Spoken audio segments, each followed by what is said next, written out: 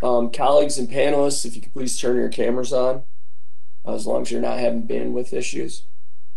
Baltimore City Council Ways and Means Committee, we're here today for Council Resolution 21-0062R, American Rescue Plan Quarterly Hearing.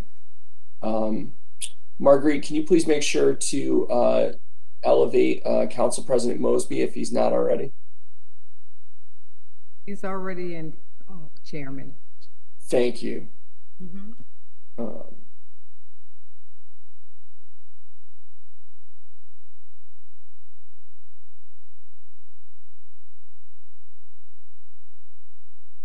Okay, okay, there he is. Excellent. I'm Eric Costello, councilman for the 11th District, chair of the committee.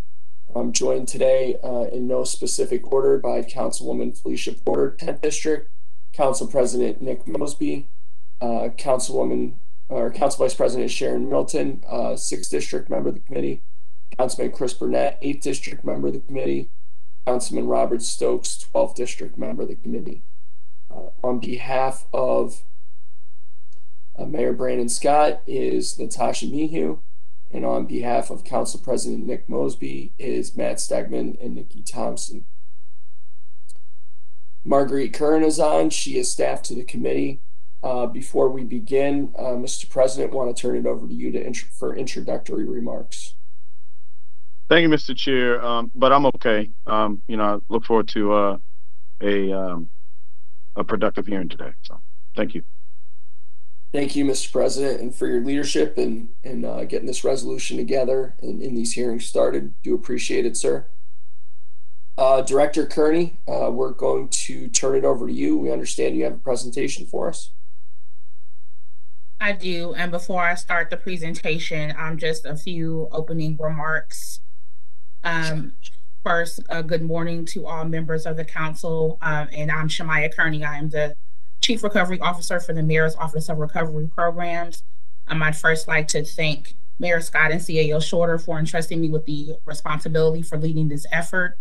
I also would like to take the time to thank my incredible team in the Mayor's Office of Recovery Programs, who, despite the negative tone and tenor for which our office is often discussed, continue to keep their heads down to do the work. Will not always be able to respond or rebut every misleading or patently false statement that's made, but in the end, our work will speak for us. I also want to thank you, Councilmember Costello, for providing me with an opportunity to separate the facts from fiction. As everyone that often speaks about ARPA or proposes ideas about ARPA don't necessarily understand and know the allowable uses of those funds per the law. So I greatly appreciate the opportunity that you've provided and the direct dialogue that you and I have had, and it feels like that's a practice that seems to have gone away in this day and age. So thank you so much for the opportunity to always dialogue. I also want to take a moment to speak directly to the residents of Baltimore City. The Scott administration is focused on the efficient and strategic implementation of American Rescue Plan Act funding, but it will not be easy and it will not be quick. The challenging aspects of implementing the law and the use of these funds are evidenced by the 151 pages of the law, in addition to the 33 pages of accompanying reporting guidance. The city had great needs before the pandemic, and those needs have been further exacerbated as a result of the pandemic. We know and understand that $641 million will not solve all of these needs, but strategic planning and strategic investment can put the city back on the right path. The investment decisions that the city faces are difficult ones. However, cities and states across the country are also grappling with how best to maximize ARPA funding, and the city of Baltimore is not unique in that challenge. Do not let anyone at any level of government tell you otherwise. It's challenging across this country. The administration's primary goals are: one, to wisely invest ARPA funding for the benefit of Baltimore City residents, which includes adhering to eligible uses of funds per the law, and two, to not spend these funds on ineligible uses per the law, as any funds that are spent that are determined to be ineligible uses, again, must be repaid to the federal government.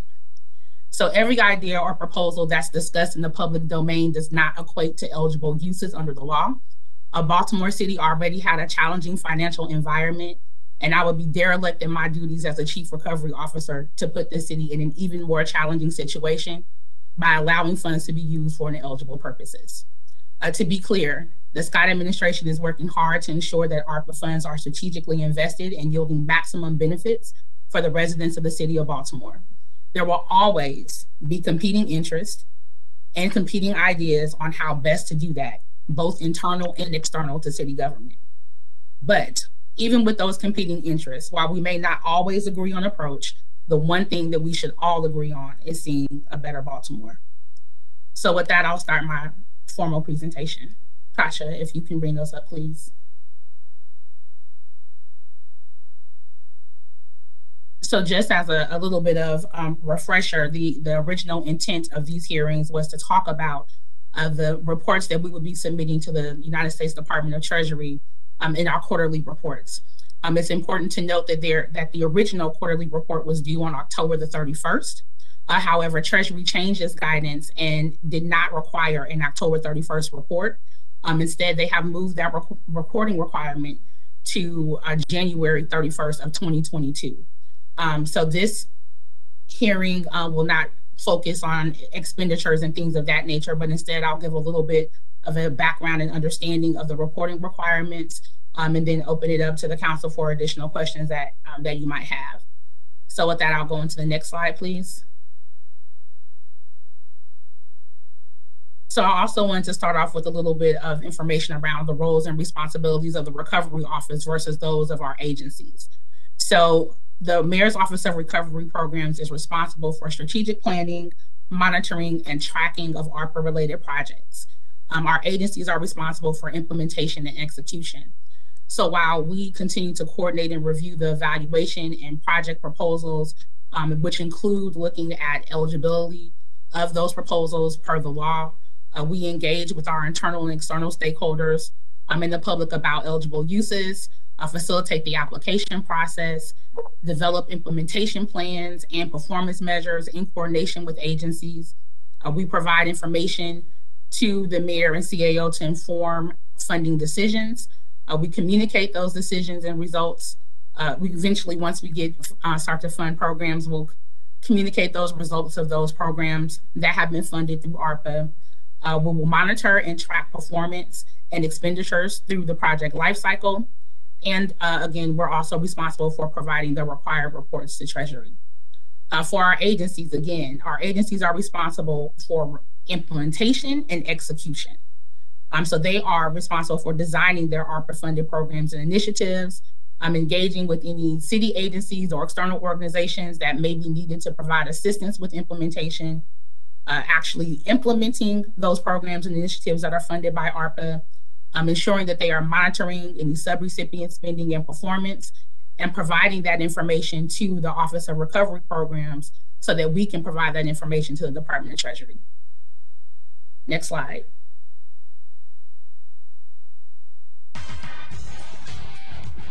Next slide. So there are three kind of primary purposes of the Treasury reporting to ensure that ARPA funds are not used for ineligible purposes and there's no waste, fraud, or abuse. The swift, effective implementation of funding while also balancing and facilitating simple and rapid program access and maintaining a robust documentation and compliance regime. And then lastly, ensuring transparency and public accountability of the use of ARPA funds. Next slide. So again, just noting that the original project and expenditure report was due on October the 31st. It is now due on January the 31st. Our quarterly reports are due 30 days after the end of every quarter.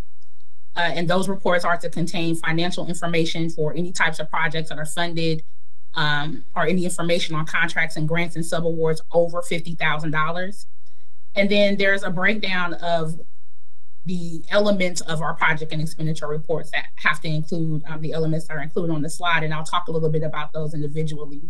For example, for our project inventory, the information needs to include 50 to 250 word description of major activities that are occurring on the project and the status of completion.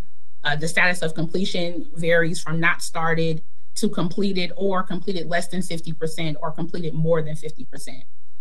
Those reports also require project demographic distribution. So in those reports, we need to identify whether or not a project is serving an economically disadvantaged community. Those are generally described as those that are located in a qualified census tract or benefit individuals that primarily live in a qualified census tract, that primary beneficiaries that earn less than 60% of median income, or over 25% of intended beneficiaries are below the poverty line. Also, for subawards, we have to provide information on obligations and expenditures, again, that are equal to or greater than $50,000. We also have to provide information on the period of performance, those start and end dates, obligation amounts, expenditure amounts, what the projects are, and various programmatic performance indicators. Programmatic data for non-infrastructure projects, we also must provide information, very detailed level information on the location, again, expenditure data, if it's for any water, sewer, or broadband projects over $10 million. We must also provide information on employees, contractors, third-party hires, wage and benefits. There's a variety of information that has to be provided as a part of those Treasury reports. Next slide, please. And so in terms of Treasury reporting requirements, we kind of break those down into 3 areas. So it's the program measures. I identified in a prior testimony that we are working with individual agencies and eventually nonprofits on developing performance measures that will be used to track the progress of their projects that are funded through ARPA to make sure that we are getting a return on investment. There are mandatory Treasury measures also for a variety of areas that are also included on this slide. I won't name them all, but a few are household assistance, small business, economic assistance, things of that nature. And in addition, there are also the financial measures, which we talked a little bit about on the prior slide. Next slide. So now that I've kind of given an overview of what is kind of the characteristics of the Treasury reports that we have to provide on a quarterly basis and also an annual report, I also want to talk a little bit about the uses of funds, in addition to give a little bit of an overview of proposal status for the proposals that our office has received to date. Just again, want to remind, and this quote comes directly from the legislation, that the interim final rule provides that payments from the Fiscal Recovery Fund should be designed to address an economic harm resulting from or exacerbated by the public health emergency.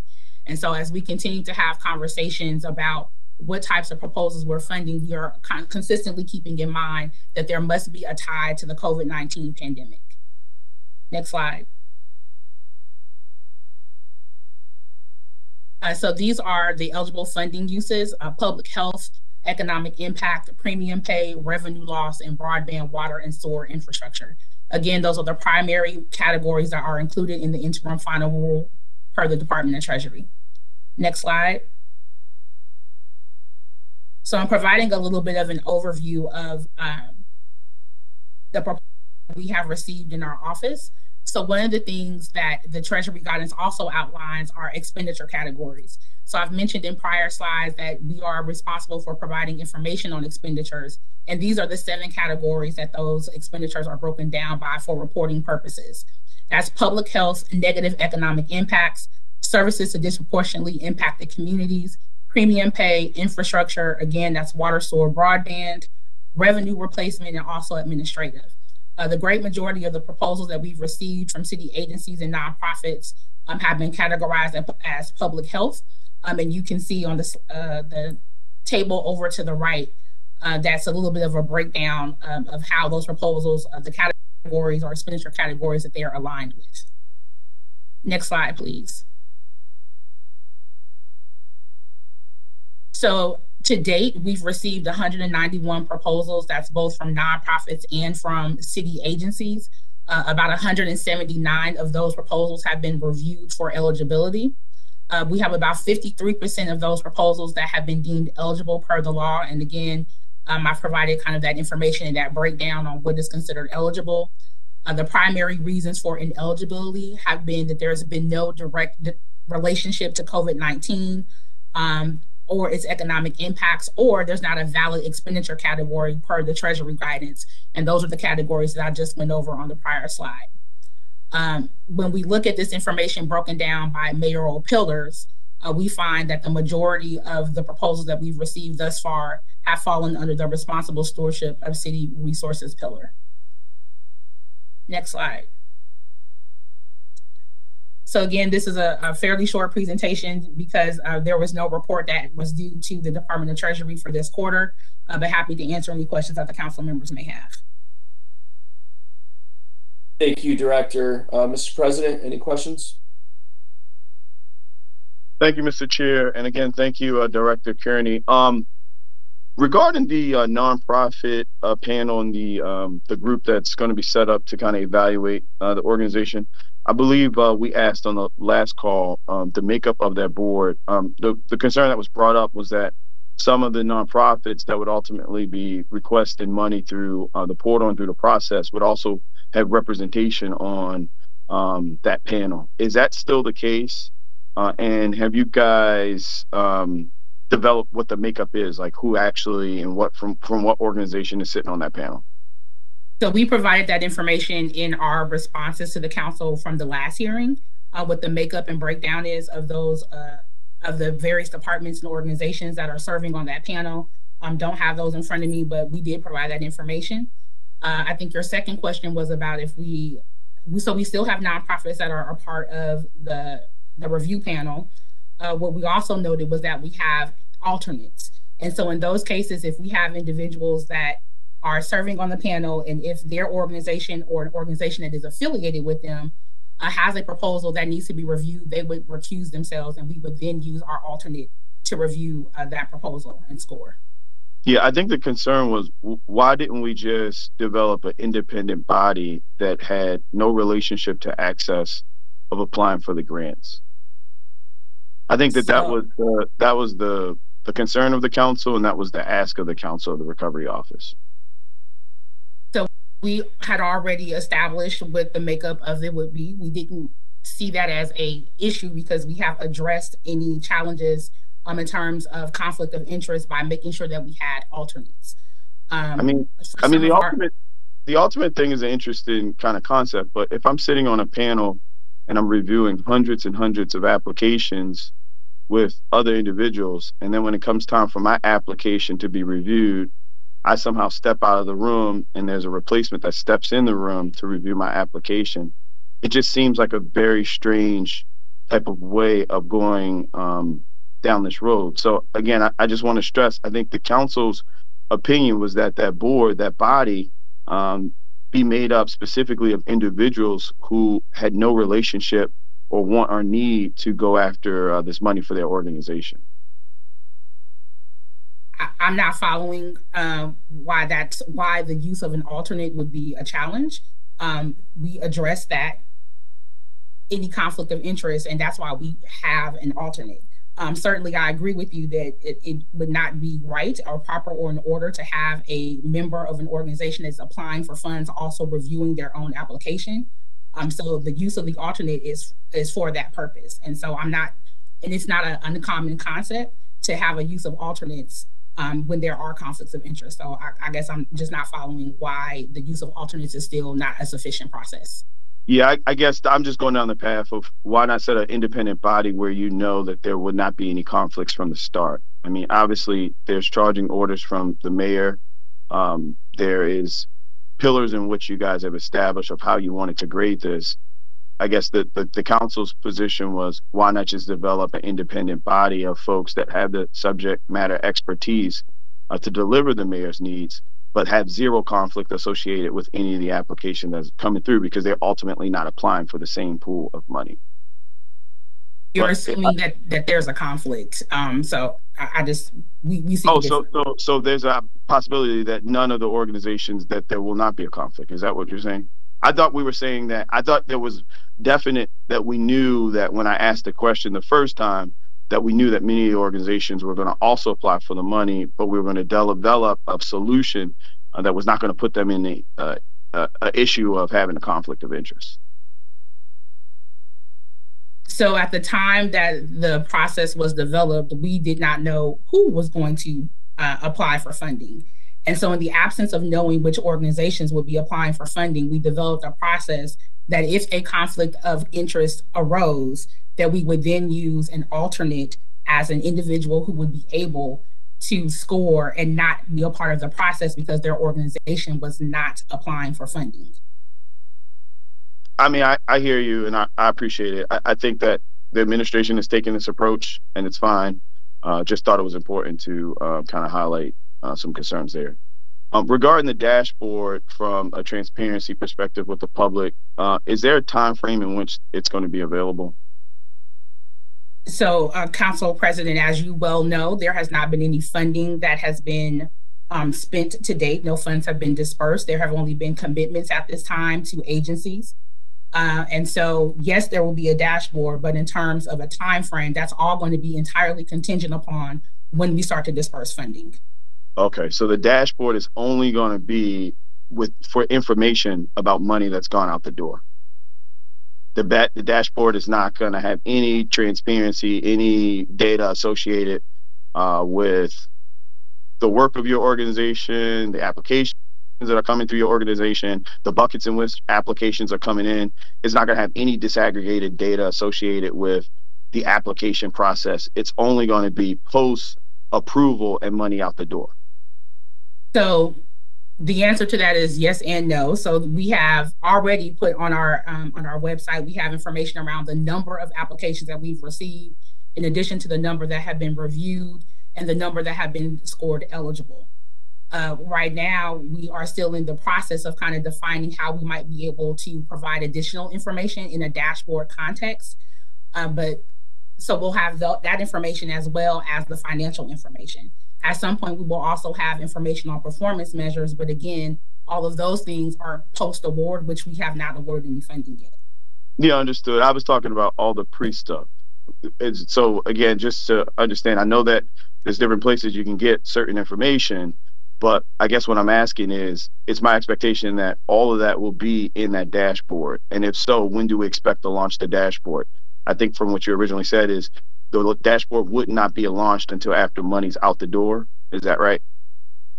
That was the expectation with regard to financial information. If you're talking about specific to application information or proposals, then yes, we can add that information to the website, but we are in the process of figuring out the best way to display that information. And so those are conversations that we're having internally with city agencies as well as our IT counterparts. And so we don't have a deadline per se for when we want to do that. What I care most about is that the information is transparent and understandable. And so we've been working through that process. Okay, well, Director Kearney, whenever you guys are able to work with the agencies to figure out when you expect to launch the dashboard, just would like, if you could inform us so we can get the information out to the general public. Yep. This is my last question for this round, Mr. Chair, if that's okay. All right, thank you so much. Are you tracking project proposal submissions citywide to ensure that it's not like a concentration of certain projects or certain entities, and showing that equitable geographical spread? So when you say citywide, are you speaking specifically to the $641 million that the city received, or are you talking about all ARPA funding, regardless of who received it? In the city, for other city agencies that may have received direct allocations from the state or other places? No, just the money that the recovery office is managing. Okay, so yes, we are paying attention to that again right now because we're still in commitment phase. We have several of our organizations that are still in the process of doing some program design, but yes, we will be keeping an eye on equitable distribution as well as geography. And my assumption is the dashboard is only going to be associated with the money that the recovery office and the projects that the recovery office are reviewing and expending money out to. Is that correct? Yes, it would only be inclusive of the money that the $641 million that the city is responsible for. That's correct. Although Gotcha. We have had some conversations with city schools around the ability to maybe connect some of their spending as well, but those are very early conversations. Thank you. And I know that you kind of said this earlier, but how many nonprofits have been reviewed and scored to date? 1 second, let me pull that up.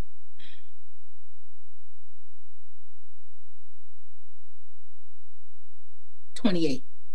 28. And that's out of how many applications so far? 191. 191. All right, thank you so much. You're welcome. Thank you, Mr. Chair. Thank you, Mr. President. We've also been joined by, in no specific order, Councilwoman Danielle McCray, 2nd District, member of the committee, Councilwoman Odette Ramos, 14th District, Councilman Isaac Yitzi Schleifer, 5th District, member of the committee, Councilman Ryan Dorsey, 3rd District, member of the committee. Director Gardner, can you please go back to, or Kearney? Oh my goodness, I'm sorry. That's Director Kearney. Can you please go back to slide number 2? Natasha was controlling the slides. Are you still there? Oh, yeah, Natasha, can you jump back to number 2? Perfect. I'm just curious, was there any I know that agencies have sent in proposals. I'm assuming that those proposals have been unsolicited. That's correct. Okay. So we haven't put out an official call to city agencies yet to apply for well, list of projects. Let me back up and make sure I'm clear on what you mean by unsolicited. If you mean, did we talk to specific agencies and say you need to provide a proposal on X? No, that has not happened. If you mean notification that the application portal is open and you can submit your proposals in this portal, yes, we have done that. And that happened even before I took this position. Got it. And then do we know if there was any guidance provided to the agencies as to what was eligible versus ineligible? So I do know that there were some early presentations, probably in the maybe May and June timeframe, to talk about eligible uses. And then we also had a briefing once I started in August that also provided a briefing to agency directors with that information. Okay, so the reason I'm asking is just because of the number of agency proposals that have been deemed ineligible, which I have no doubt they are in fact ineligible, says to me that perhaps there's a misunderstanding on the part of the agencies as to what is eligible versus what is not. So I'm wondering if it may make sense to reach out to the agencies to take another shot at educating them as to, you know, what would be a good use of their time to pursue versus what would not. Yes. So yes, we will continue to reach out and engage with our city agencies. We also have a number of one-pagers that we've added to our website with frequently asked questions. Those are both for nonprofit and for city agencies. We also have many city agencies that contact us directly, and we have one-on-one conversations with them about their proposals. If there were things that were deemed ineligible, we explain the reason why. I think the primary challenge that we see in our agency proposals are that, as I mentioned in my opening remarks, that the city had a lot of need prior to the pandemic.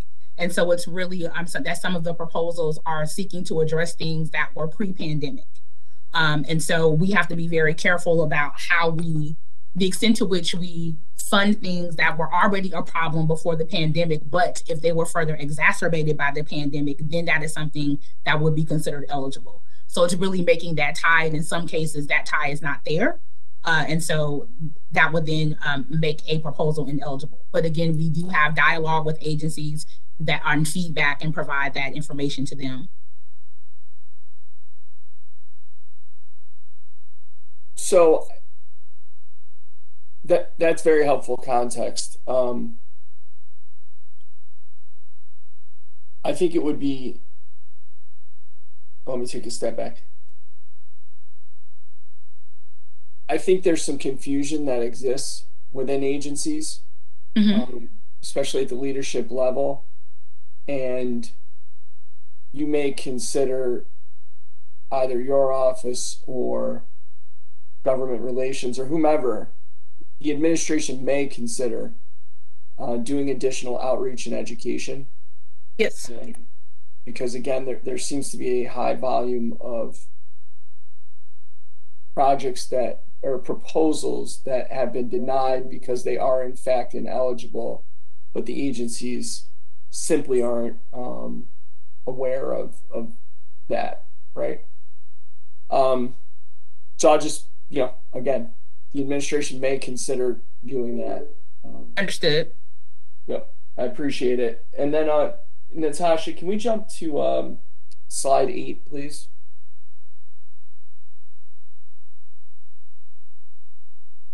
Thank you. That would be 7. That's 8. Maybe I had the wrong number. Actually, go back to 8, please, and thank you. Okay. The interim final rule provides that payments from these funds should be designed to address an economic harm resulting from or exacerbated by the public health emergency.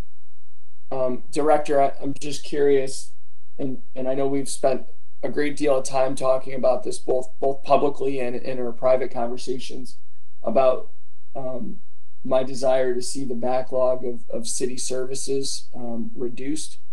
I know that the mayor has made some progress on that since he's come into office, but I know that we would all like to see additional progress on that. Are you of the opinion that the backlog of city services, that specifically city services where the backlog has been exacerbated by employee shortages due to COVID-19 or work from home policies as related to COVID-19, that is spending that would be eligible under ARPA? I think it depends on the situation and the circumstance and the degree to which we can demonstrate through data that we had a backlog that, again, got worse as a result of the pandemic. So to your point about shortages in labor and things of that nature, if we're able to show that in data, I think that, yes, we would be able to make a valid case for that as being an eligible use. I think if we are unable to be able to demonstrate through data that labor shortages or any other situation that may look as though it's made that situation worse as a result of the pandemic, then I would consider that to be ineligible. But I do think that it's a case-by-case basis, but I think it is important to be able to show information pre and post-pandemic to be able to make the business case. Got it. Thank you. That's very helpful. Natasha, can you please take down the presentation? Thank you very much. Okay. Council Vice President Middleton. Thank you, Mr. Chair. Just to add to the questioning on guidance to agencies, and this is first directed to you, Mr. Chair. Was the city administrator invited to this meeting? Mr. Chair? Madam Vice President, I don't believe. Bear with me one moment. Can you go to your next question, and then I'm going to pull up the specific language from the resolution.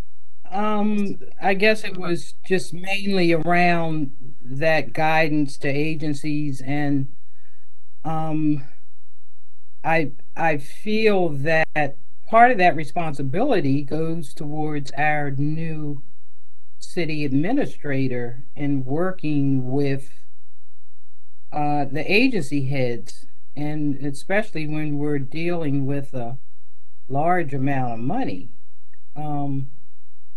I think it's important that he attends these meetings, and if he was invited, I'd like to know why he's not here.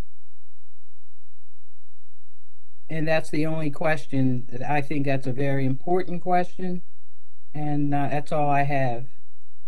So the resolution itself was referred to the city solicitor, finance, the city administrator, and the mayor's office of recovery programs, which is obviously Director Kearney. So I know that we do have finance on the call with Mara, and I'm assuming we've got someone from law. So I guess I'll direct this to Natasha. Was there contact or a reason why our city solicitor is not with us? Thank you, VP Middleton. To my understanding, in discussions leading up to today's briefing, the plan was for the Recovery Office to present. There wasn't discussion on specifically having the city administrator here for each of these hearings. If there's an interest in having him here in the future, we'd be happy to talk with the office and make sure he's present for the hearings, but at least for this one in particular, that wasn't the understanding coming into the hearing. Okay, and I just saw something popped up that said he was invited. So I'm just, Madam VP, you know, part of that's on, or if I may, Madam VP, I think part of that is on me, and I would be responsible for the fact that he's not here, or rather, the fact that clear direction wasn't provided to the administration on that specific point, because I did have an opportunity to meet with the director this past week, in light of the fact that there wasn't going to be a quarterly report that was required by the federal government. So the federal government basically just said no one has to report this period, and it's not going to be like a makeup date, like, okay, report in 2 weeks. They're just skipping the entire quarterly report. But your point is extremely valid as always, and what I'd like to do is connect with the council president's office, and specifically with the council president about that, and we'll get that figured out, and we'll make sure that that's communicated very clearly to the administration moving forward. But in all fairness, I would say part of that is on me for him not being here. So. Okay, but I just feel that position, especially since it's new, plays a key role in making that communication happen with with all the different agencies and momentum going. Have there been meetings with him and these agencies specifically dealing with ARPA? I know Director Kearney is working detailed implementing the actual program, but the charge should be with the city administrator, at least in my eyes, with the city administrator in making sure the communication happens between all these agencies that are involved in the guidance of the agencies. And I'll stop right there. Thank you, Mr. Chair. Thank you, Madam Vice President. I'll be back in 1 second. Hang tight.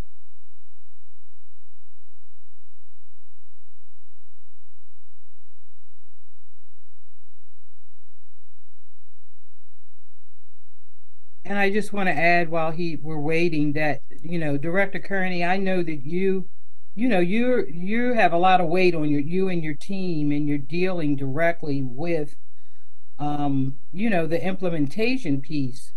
But this other added piece in trying to keep these agencies guided and doing the right thing needs to come from the city administrator. And I really think he should have been here.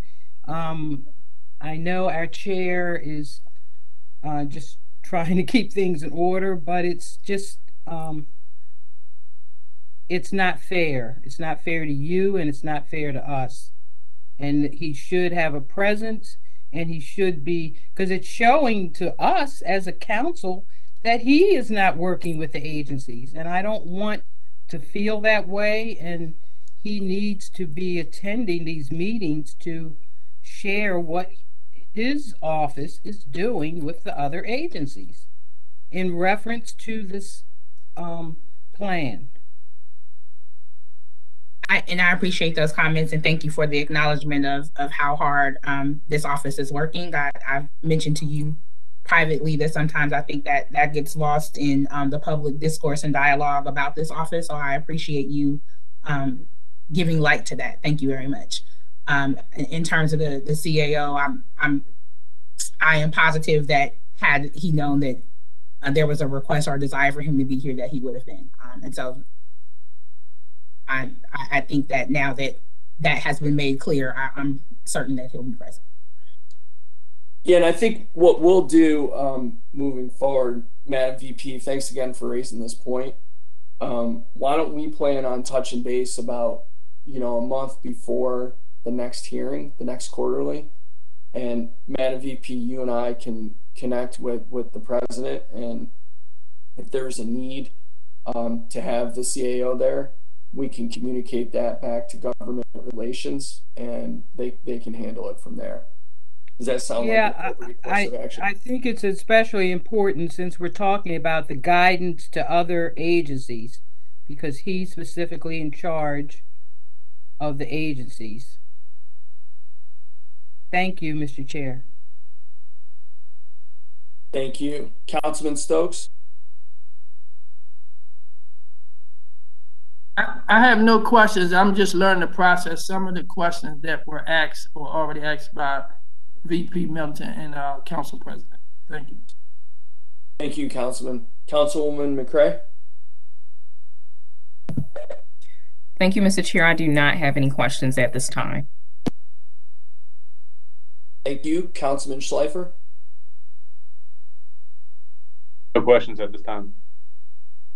Thank you. Councilman Burnett? I do, and apologies for my camera. I'm trying to make sure I can stay on the feed. The question I had quickly was we've started to get feedback around the smaller, sort of the nonprofit pot of money, and a lot of the guidance that's been pushed out is that there's sort of a minimum project size of 250,000. Which sort of has been boxing out some of these smaller organizations that may not have a project at that scale. And my understanding is that they've been encouraged to partner with larger organizations on projects. Is there additional guidance or support to potentially create partnerships or encourage partnerships or assist with capacity building for project development, anything of those sorts that's been taking place to try and help some of these smaller groups that may not be able to operate at that scale, but were very much impacted by the pandemic? Thank you for the question, Councilmember Burnett. So you may recall that on September the 28th of this year, we held a training with 4 nonprofit organizations to provide them with information on our process. It's important to note that that was not mandatory or required per the United States Department of Treasury or anyone else. That was a voluntary training that our office put on to help ensure that our nonprofit organizations understand the elements of the law and its eligible uses. Yes, the minimum requirement is $250,000. We have encouraged our organizations to partner with each other if they felt that $250,000 was not an amount that their organization could absorb. I would note that although $250,000 is the minimum requirement, that is over the life of the project. So that's not for 1 year, that's for the duration of the project. So in some cases, I'm not sure how some of our nonprofits are interpreting that, but in some cases that really could equate to $50,000 or $60,000, $75,000 a year if you look at it in terms of totality over the life of the project. We have also worked with our Maryland nonprofit organization to make sure that we're pushing out information. And as a part of our economic recovery fund, we will be providing some technical assistance to nonprofits as well. To answer your question specifically about whether we are doing anything around helping organizations partner, nothing outside of the guidance that we've already provided, and ensuring that if we hear of organizations that have similar ideals, or have expressed concerns about their inability to spend that amount of money within the time period that the law allows, that we will help partner those organizations together if those proposals come to us or if those ask or questions come to us. We will try to partner those organizations together so that they can then determine and figure out if there is a partnership there. Got it. And as a quick follow-up on that, has there been, and I'm not sure how it fits into the Treasury guidance, but is there consideration to do multiple rounds for the nonprofits, or is that feasible in any way? Because perhaps the timeline may be a little bit tight for partnerships. But if there was, another round next year or the following year that folks could, have a little bit more time on the back end to develop proposals, is there consideration to doing multiple rounds of this? So at this time, there hasn't been consideration about multiple rounds. I think one of the things that we've talked about in prior council hearings is our desire to really move the money as quickly as we can, but also as efficiently as we can, so that then we can really move from disbursement to actual monitoring and tracking the performance and how we're spending on these projects. At that time, I think if we see an underspend in certain areas, I think then we will look to reallocate those funds, and perhaps maybe then we would make additional funding available to nonprofits. But that's, I can't say that with certainty at this time. But the original question, no, there hasn't been an idea around multiple funding rounds, but I think we will continue to monitor the tracking and then make some decisions based on that. Okay. Yeah, I would just say if it's possible to keep that in mind. We when we had the first iteration of the youth fund, for example, there was a lot of the feedback that we got from the folks that oversee that fund was that they did have to spend a tremendous amount of time on sort of the capacity building side of the work, and also just obviously learning. It was similarly a new concept, a new fund, and so there were things that were learned from that first round that they were able to make alterations to the process to better accommodate smaller community-based organizations in future rounds. And so just something that I think should be considered as we move forward. Thank you, Mr. Chair. That's all I got. Thank you. Thank you, Councilman. Councilman Dorsey. Thank you, Mr. Chair. No questions. Thank you. Councilwoman Ramos. Thank you, Mr. Chair. I do have some questions. Thanks for the opportunity. In line with what my colleague was just talking about, I'm really glad to hear that there is going to be some technical assistance, because the application is really hard. And I realized that you had to use the language, I think, from the federal government in some of these applications. So I do hope that we're able to get more of our nonprofits to be able to apply, because 28 seems low to me, given the number.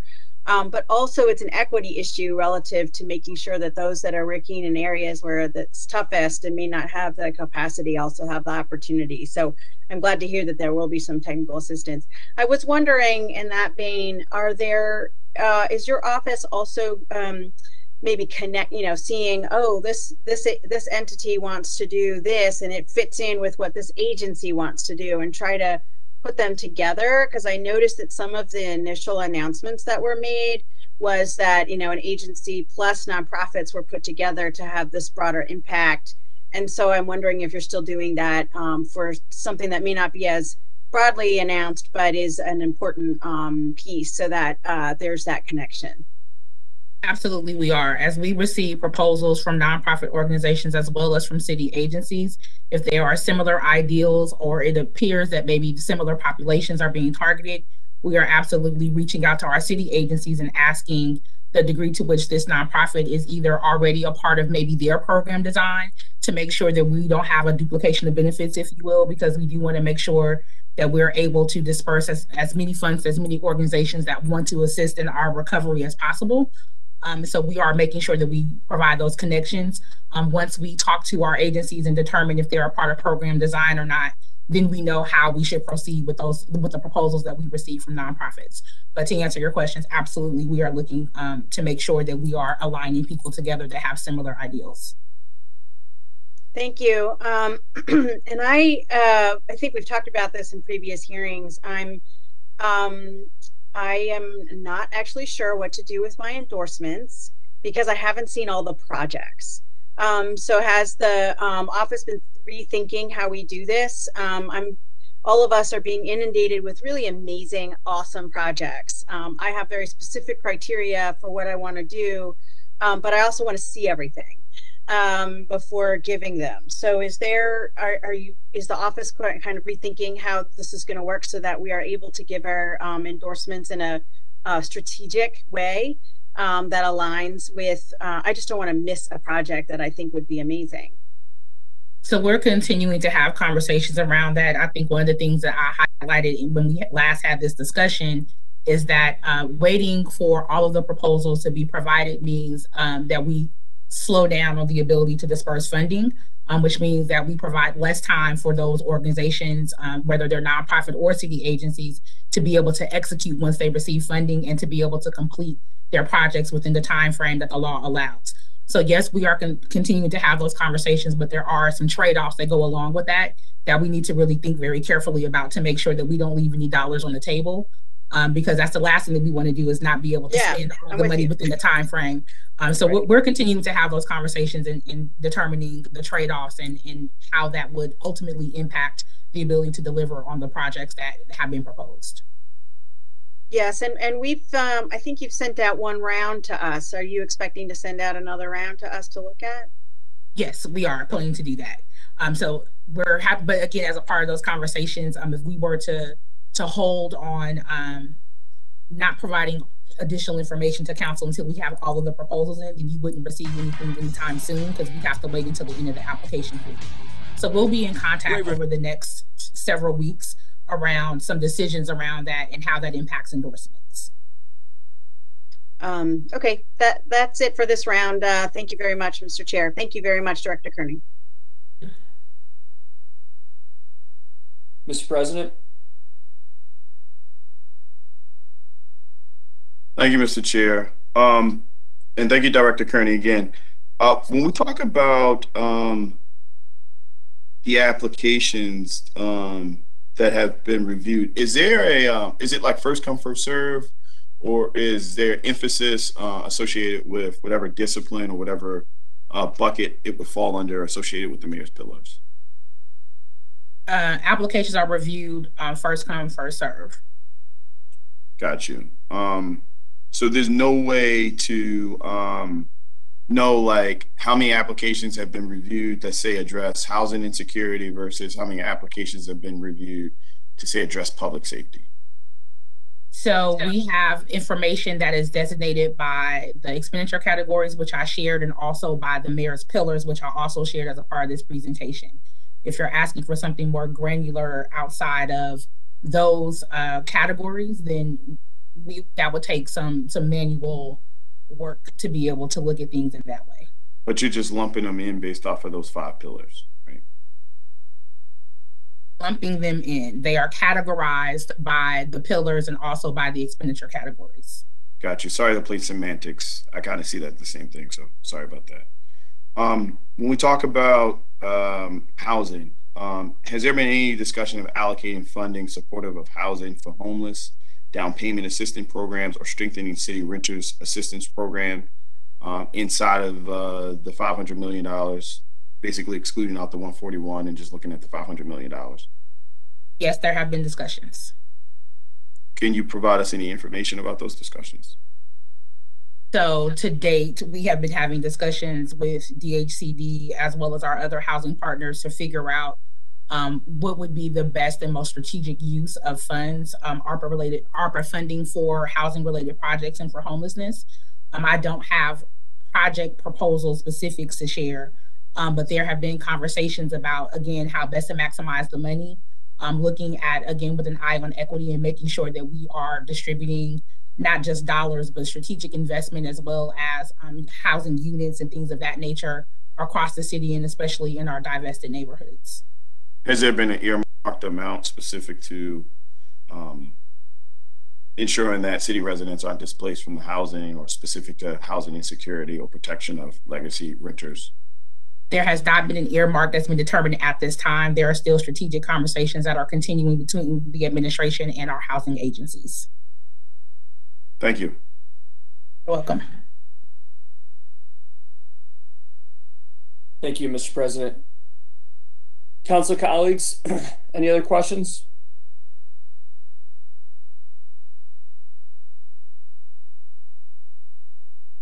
Councilwoman Ramos? Yeah. Thank you, Mr. Chair. Director Kearney, I was wondering, you had talked about the fact that projects or items that were underfunded prior to COVID would not be funded. And I'm wondering if there's any specific example you might be able to provide of that happening. I'm specifically, obviously, my passion is around housing and community development, and so I know that there are potentially proposals around housing that it's important to make sure that those get funded. And they haven't been funded because of lack of funding, but because of the tie between the need for housing and what we saw because of COVID, it feels to me like that absolutely needs to be funded. So I'm just trying to get a sense of what, and then back to what my Mr. Chair had talked about in the last meeting around some of our city services not necessarily funded properly. But then when COVID hit, there was massive issues with some of our services. And so I wonder if you can speak a little bit more specifically around this issue of, even if it wasn't properly funded prior to the pandemic, that this money doesn't necessarily fund those projects. So I want to be clear in my statement, because I didn't use the terms underfunded versus funded. What I said was that there were clear needs that the city had prior to the pandemic that were further exacerbated by the pandemic, and that in order for them to be eligible, we have to be able to show a tie. We have, whether that's in data, and not necessarily anecdotally, it's better in data if we're able to demonstrate pre and post pandemic challenges. And so with regard to housing, I think we have to be very careful, because we have seen where there's only been one finding so far to date where the Treasury has actually asked for repayment, and that is because there was something that was already in the pipeline prior to the pandemic that was already in the city's plans, and then they used some of their federal funding for that purpose, and then Treasury wanted those funds back. So with regard to housing, it becomes a little bit trickier, because yes, there are some housing developments that have been in the pipeline for a while, and for whatever reason have not been able to be seen through to completion. Talking about that in terms of gap financing becomes very challenging, because that's not what the law is for. If we're able to demonstrate in some way that there is a tie to the pandemic, and there is some issue that further exacerbated the ability to be able to see a housing project through to completion, then I think we have a stronger case that we can make to Treasury about why we use those funds in that way. So it also sounds like it's a very case-by-case situation as well, given the circumstances around the project itself and how much the pandemic exacerbated the opportunity to complete the project. Is that what I'm hearing? Yes, I think that's factual. Okay. And is there any other sort of specific example of things that could not be funded? Because, I mean, with 58% only of eligibility, it sounds like there were some agencies and nonprofits who thought that they would be able to have it qualify, but it may be the project may have been underfunded or not funded, or however you want to say it, but it doesn't qualify because it wasn't something that we could fit into the process, even though it was underfunded prior to the to COVID. Another example that I would probably give are efforts around modernization and digitization. We have several agencies that are asking for what I would consider to be business process improvement.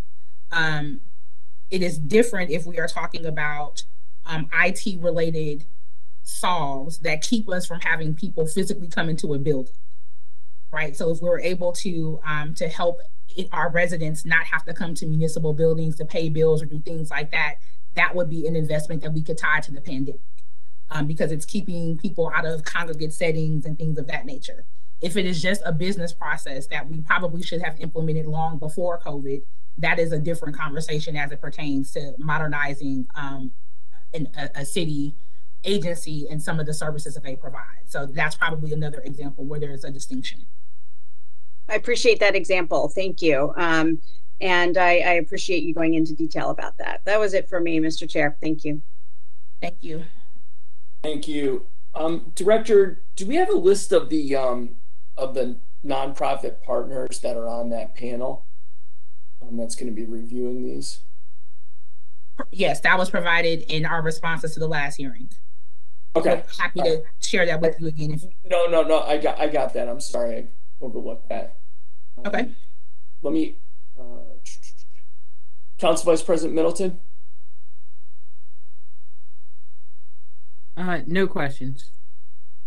Colleagues, any other questions? Yeah, I have a couple more. Mr. President. Just from a public health investment perspective, definitely appreciate the administration coming out with public health investment initially. But what was the decision to allocate funding for the 100 contract tracers? Basically why 100, and I think it was 20 contract tracers.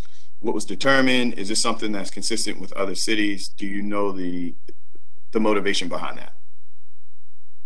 So, again, we sat down with BCHD and talked thoroughly through their budget. At the time that we had the conversation, we were still seeing challenges with the number of COVID cases in the city and the ability to be able to do the contract tracing that was necessary. I think if you have more pointed questions about the number, I would direct those to Dr. DeRaza. But I think for our perspective, we just wanted to understand the reason for that number and make sure that it was justifiable based on what the agency was requesting. So basically the agency comes to you and says, hey, contract tracing is important for XYZ reason. It fits inside of this category for XYZ reasons. We need 120, and that's basically how the approval happens. No, that's not. We sit down with agencies. We looked at information and data from their CARES Act spending. We looked at data that the agency was tracking on contract tracing. We talked to the agency about shortages that they were having in staff, because as you know, there were many people who were double and triple tasked as a part of the COVID-19 response. And so in some cases, there was really an opportunity for people to be able to return to their actual day jobs that we hired them to do and keep them out of the field and doing things like contract tracing and other things that were related to the response. So it's not just that we take the agency's kind of explanation or just whatever they ask us from us. We actually try to validate that information against data that they have already been collecting with regard to contract tracing and the number of staff that they had to do those types of duties. And it was determined that Baltimore City needed 120 contract tracers. Yes, and I think, again, if we are to see that the numbers stay low and a number of other factors that I think BCHD would consider, then we would look to allocate that money potentially to some other cause. For example, boosters. At the time that we created the budget, boosters was not a thing. And so we'll have to be thinking very carefully about the need to reallocate some of those funds potentially towards boosters and those types of vaccinations. Yeah, and in no attempt am I trying to oversimplify the level of engagement and the time and sacrifice that your team has to put in dealing with these agencies, just really trying to get to the root of, how we ultimately are coming up with these numbers. And so my next question is, like, when we look at 120 contract tracers here in the city of Baltimore, do we make that determination just basically in a vacuum, kind of with all the information you just kind of laid out? Or are we also like staring and comparing what other major metropolitan areas are doing with the money, or no? How does that kind of shake out? Specifically the contract tracers and just everything in general. How does that kind of shake out? So with specifically the contract tracers, no, we weren't looking at what other metropolitan cities were doing. For some of the other things that we've looked at and are determining if there are additional allocations that are needed, yes, we are looking at what other cities are doing and how they're using their funds. We do have consultants that we also talk with because they have other city clients that they are also consulting for in the use of ARPA funding. And so we engage our consultants, and we're also doing our own research around how other cities are using ARPA funding. So we're looking at best practices. We're not making decisions in a vacuum. We're looking at data. We're looking at a variety of different things to help make sound decisions on some of these allocation numbers and investments. Understood. I only ask because, some of my partners in other cities, when I bring up things like contract tracing, they're not things that they're spending the ARPA dollars on. And not to say that we're doing it right or we're doing it wrong. I was just wondering if that was part of the evaluation. Well, I would also note that CARES Act funding at the time that we created the budget was scheduled to end in December of 21. And so we wanted to make sure that we still had allocations to continue to do a level of contract tracing that we thought was needed in the city. Again, COVID is an art and not a science. There's not really a formula that we can plug in. There aren't 5 or 6 other cities that we can look at, because no matter what the size of the population is, our numbers can look very different, even if we compare ourselves to peer cities. So we worked with BCHD on that number and are confident in it. Gotcha. I appreciate that. Do we know how many COVID-19 tests the funding will provide, and like the breakdown of at-home PCR rapid tests? So I know that there's 40,000 COVID-19 tests that are at-home testing and through mobile vaccination. If you want a further breakdown between at-home and mobile, I don't have that in front of me, but we can get that to you. Gotcha. And how many families and individuals will receive meals and food through the investment? I know that was kind of part of it as well. Is there a targeted number of individuals that the city plans to reach? Like, is there an ultimate goal? So I know that the budget for food insecurity is roughly around $15 million, and that contracts with a number of agencies that provide on-site delivery of food, as well as home delivery. For the number targeted, don't have it in front of me, but of course we can follow up. Got you. And again, I mean, I appreciate your time, and I appreciate all of the work that your team, puts into kind of understanding this. I guess really the motivation for the council is we just want to look at the information, at least disaggregated from a degree level down, how ultimately the numbers are rolling up. I kind of equate this process in working with you on a quarterly basis, doing these hearings, kind of to like a budget process. And, not necessarily showing me what the end number is, but how did we ultimately get to that number? Because I think that's how we work best together. So that's where it is. I do have another set of questions, Mr. Chair. I'm not sure if there's anybody else with questions I don't want to take up. Mr. President, I'm just, looks like we have one from Councilwoman Ramos, but real quick, Director, I checked through my email, and specifically the response that we received on October 15th, and I do not believe that we received a list of the nonprofit members of that panel. I may be mistaken, or it may be in another email. Would that be something that you could commit to sending over to us by call of business today? Yep. Thank you so much. Appreciate it. Councilwoman Ramos?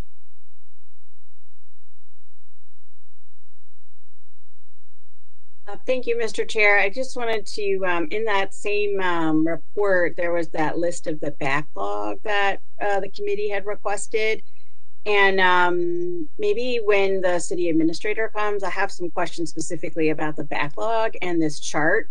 I don't know, Director Kearney, or if the mayor's office can answer this question about, the top 10 are bolded and what that means, and if any of these backlog of services is included in any of the proposals that you've received. So I'm not prepared to answer that. I am familiar with the chart. I don't know why the top 10 were bolded. Natasha, I don't know if you can recall that or not. I don't want to put you on the spot, but if we need to follow up, we can certainly do that. And I think, as I mentioned before, it's really going to be on a case-by-case basis, the ability to be able to determine how or if we can use ARPA funding for any of these backlog services. It's really going to be in our pre and post pandemic data to be able to draw that business case. And so without that information, I'm not able to say with a level of certainty that we can do that. Right, but you don't know yet which of these has been applied for or anything like that. I don't have the chart in front of me. Okay. I'm really appreciative of the mayor's office giving us this chart. It's really great and very interesting.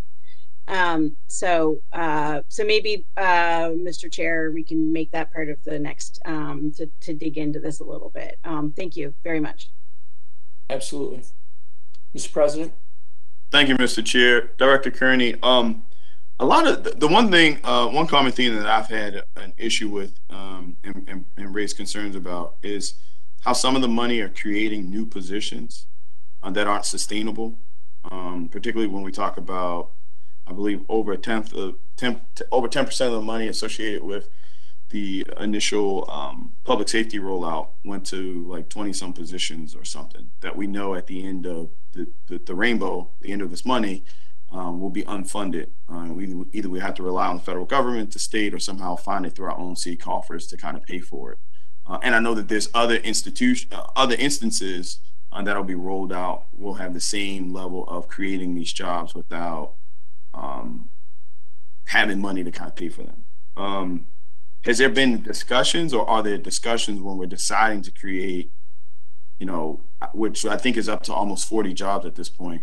Has there been any discussions on like how we ultimately pay for those jobs? Or right now the strategy is, hey, we think that this is important, we're going to create this position, and then in 2 or 3 years, we know it's going to probably fizzle away if we don't find external money? Thank you for the question.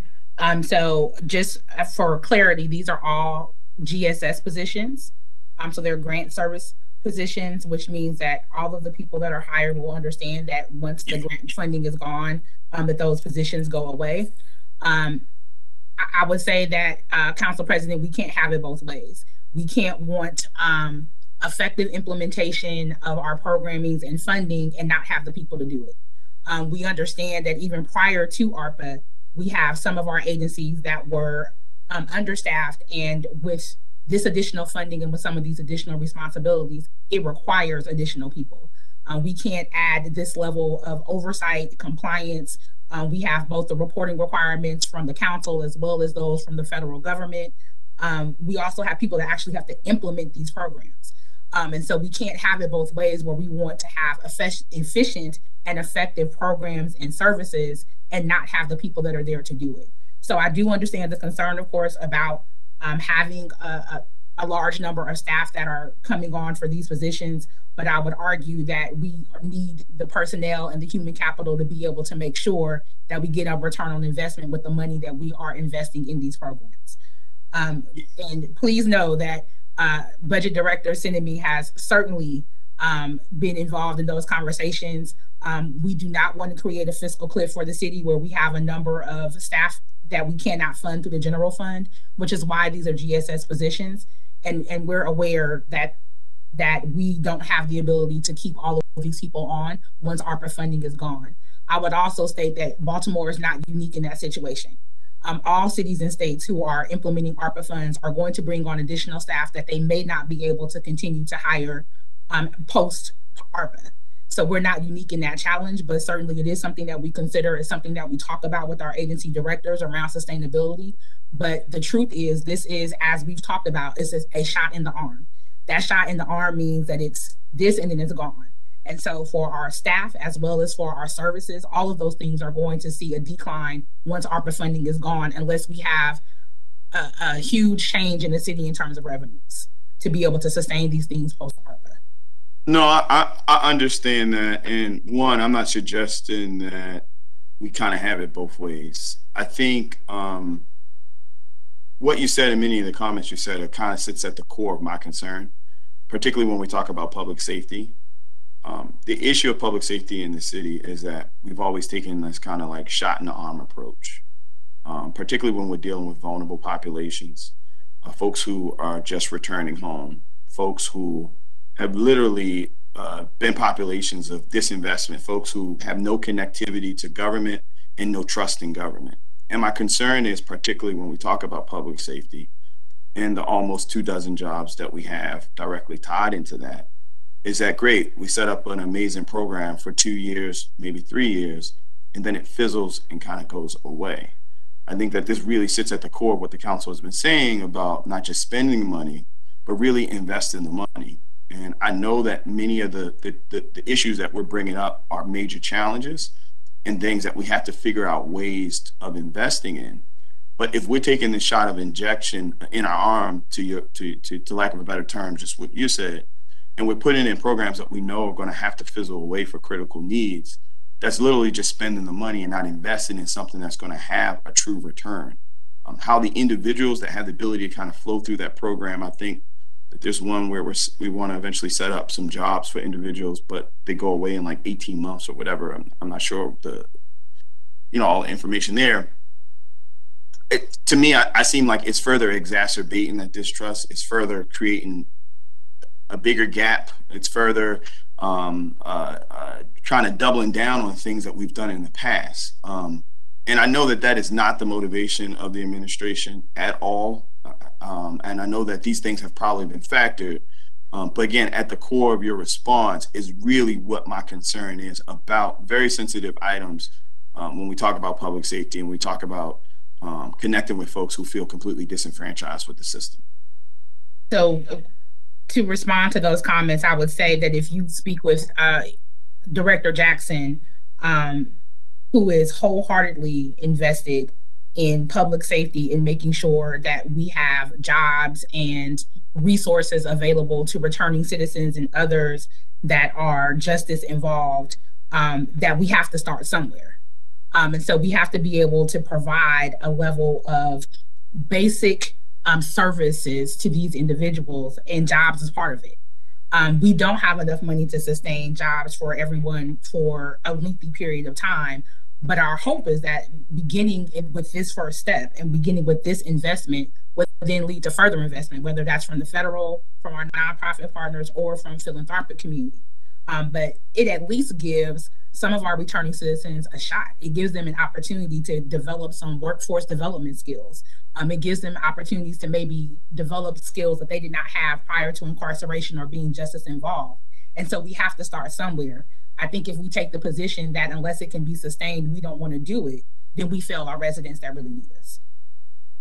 Yeah, no, and I again, I don't want to play semantics with you. I guess what I'm saying is an idea of not spending the money, but investing the money. So there's programs out there that have empirical data, that have staffing, but then also have resource issues, right? So what I'm trying to say is not necessarily the jobs that we're creating for the returning citizens, but the jobs that we're creating to set up programs for the returning citizens to have temporary employment for those 18 months. So I guess that's the core where I'm getting at. And again, I know that these are very complicated decisions. I'm not trying to say that your job or the agency jobs is easy. I just want us to always lean towards some type of lens of sustainability through investment and not spending. And that cannot always be the case, and I understand that. But just when I start to look at some of the initial numbers, and we are maybe not even the third way through the spending of the money, the amount of jobs that we're creating to try to create some of these programs, that's just where the concern kind of has brought up, and something that I'll continue to kind of look into and ask you about and talk to you about. How much grant funding and contracts will be awarded to community-based organizations? Do we know that answer yet? So I think that's on a program design basis, and that's contingent upon our agencies. So our office worked with agencies on the allocation that was needed. I know that each of our agencies have some ideas behind the amount of grants that they would give out and the number of grants, but I don't have that total in front of me. Understood. So I'm really not trying to put you on the spot. If you don't know it, I really just, it's fine. Do we know how much money out of that $50 million for, say, like the public safety will be dedicated to community-based organizations? Let's see. So that's another one that requires a little bit of math. Yeah, okay, that's fine. Yeah, all right. If you could you know, and I think also based sometimes we can kind of work offline if we have some of these direct questions. The only other thing is the individuals, like some of the individual community organizations that are going to ultimately be awarded some of that money, say specific to the $50 million from a Muncie perspective, can they also reapply through the other portal process? And if so, is the fact that they are receiving money through some of the mayor's directed money, is that something that kind of goes against them? Are they kind of coached into or suggested that they not apply, or are they just kind of one out of the hundreds that you receive, and just based off of the merits of whatever they're bringing to the table will determine if they will ultimately get awarded through the portal process? So CBOs can apply directly to agencies for their grants, or they can apply to the mayor's office for grants directly from the mayor's office of recovery programs. We would be very cautious about organizations that are double dipping, if you will, to make sure that if they are applying both to an agency and to the mayor's office of recovery programs, that they are applying for different purposes. If they are using the funding for the same thing, we would consider that a duplication of benefits. Got it. Thank you, Mr. Chair. Thank you, Director Kearney. Thank you. Thank you, Mr. President. Colleagues, any other questions? Just a statement, Mr. Chair. Just to piggyback on one of the pieces that our president was talking about, and as far as jobs and trying to seek permanent jobs and career-focused, career training jobs is the path that we all should be focused on, and not, you know, again, we're reimagining our city and not doing the same things over and over and over. That's always the easy way out, and we have to just really stop doing that. There's we want our city to stay on the progressive curve of staying updated with all of the other cities nationwide, and one way to do that is as we hire people and we comfortably say they're temporary. We shouldn't say that. We should be also forward thinking and trying to get those people we hire to keep them and continue that training and moving them through government, whatever expertise they're learning while they're in that position. So I just wanted to kind of reiterate that I know that's the focus that the council continues to stay on. That's why we constantly push apprenticeship programs and things like that within government. Just wanted to reiterate that statement.